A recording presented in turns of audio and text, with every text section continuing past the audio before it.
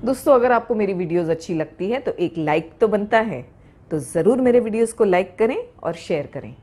और अगर आप मेरी रेसिपीज़ के बारे में कुछ जानना चाहते हैं तो आप मुझे ज़रूर कमेंट सेक्शन में लिख कर भेजें, क्योंकि आपके कमेंट्स पढ़ना मुझे बहुत अच्छा लगता है। अस्सलाम वालेकुम। आज हम ज़र्दा बना रहे हैं, बिल्कुल वैसा जैसे कि हम दावतों में खाते हैं। आइए बनाना स्टार्ट करते हैं। हमने 1.25 लीटर पानी गर्म करने के लिए रखा है, यानी कि 1 लीटर और 1/4 लीटर पानी बॉईल हो रहा है। हम उसमें 1/4 टीस्पून केवड़ा एसेंस डालेंगे। हम इसमें 1 चुटकी जर्दे का कलर भी डालेंगे। हमने यहाँ पर ऑरेंज कलर यूज़ किया है, आप चाहें तो येलो भी यूज़ कर सकते हैं। फ्लेम को हमने हाई किया है, अच्छी तरह से हम बॉईल होने देंगे। इस तरह से जब इसमें अच्छा सा बॉईल आ जाएगा, हम इसमें चावल डाल देंगे। हमने यहाँ पर 1 कप चावल यूज़ किए हैं, यानी कि 200 ग्राम चावल। हमने यहाँ पर बासमती चावल यूज़ किए हैं। 1 घंटे पहले हमने वॉश करके इन्हें भिगाया था और फिर हमने इसका पानी फेंक दिया है। हाई फ्लेम पर 5 से 7 मिनट हमने चावल को बॉईल किया है।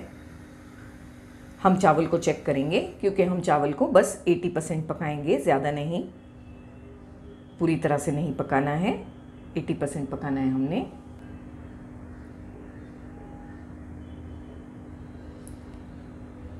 ये टूट जा रहे हैं आसानी से। हमने फ्लेम को बंद कर दिया है। हम चावल को छान लेंगे, गर्म पानी से तुरंत अलग कर लेंगे।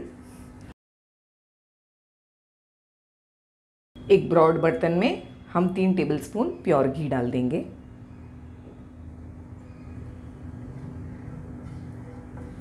घी गर्म हो चुका है। हम इसमें 4 से 5 हरी इलायचियाँ और 2 लौंग डाल देंगे।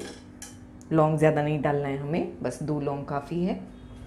1 मिनट के बाद हम इसमें चावल ऐड कर देंगे, जिन्हें हमने पानी से छान कर रखा है। हल्के हाथों से बस एक बार चलाएंगे।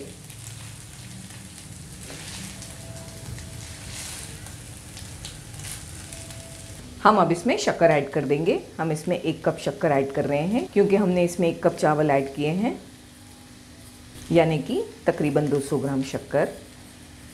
हमने 1 टेबलस्पून बादाम चॉप करके, 1 टेबलस्पून पिस्ता, 1 टेबलस्पून काजू और 1 टेबलस्पून किशमिश लिए हैं। ये सब भी डाल रहे हैं हमने थोड़ा सा गार्निशिंग के लिए अलग निकाल कर रखा है। हम इसमें 1/4 कप के करीब मावा भी ऐड कर रहे हैं। ये ऑप्शनल है, अगर आप नहीं चाहते तो नहीं डालें, लेकिन अगर हम दावतों वाला ज़र्दा बना रहे हैं तो ये डालना है हमें। ये मावा हमने घर पर बनाया है, ये बड़ी आसानी से घर पर बन जाता है, सस्ता और हाइजीनिक भी पड़ता है। अगर आप चाहते हैं कि मैं घर के मावे की रेसिपी अपलोड करूं तो आप प्लीज़ मुझे कमेंट सेक्शन में लिख कर बताएं। थोड़ी सी ज़ाफ़रान भी डालेंगे हम, ये ऑप्शनल है, आप नहीं चाहते तो नहीं डालें, इससे खुशबू अच्छी आती है। लो टू मीडियम फ्लेम रख के हम इसे पकाएंगे 5 से 7 मिनट, बाद में इसे चेक करेंगे। 5 से 7 मिनट मीडियम फ्लेम पर हमने इसे पकाया है। हम इसे चेक करेंगे, हल्के हाथों से हम इसे चलाएंगे।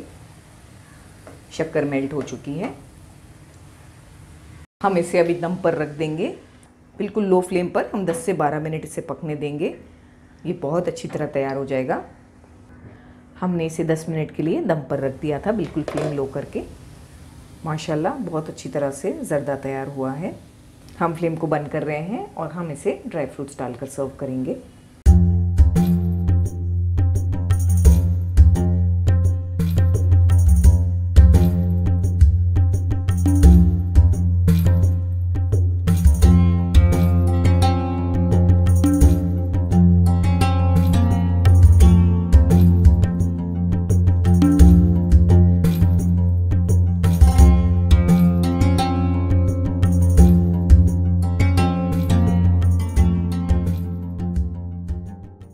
दोस्तों, मेरी आपसे ये गुजारिश है कि आप मेरे चैनल को ज़रूर सब्सक्राइब करें और इस बेल बटन को भी याद से दबा दें।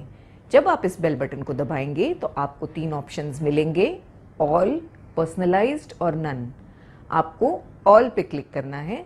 अगर आप ऑल पे क्लिक नहीं करेंगे तो आपको मेरे सारे नोटिफिकेशंस नहीं मिलेंगे, तो ध्यान रहे ऑल पे क्लिक करना है।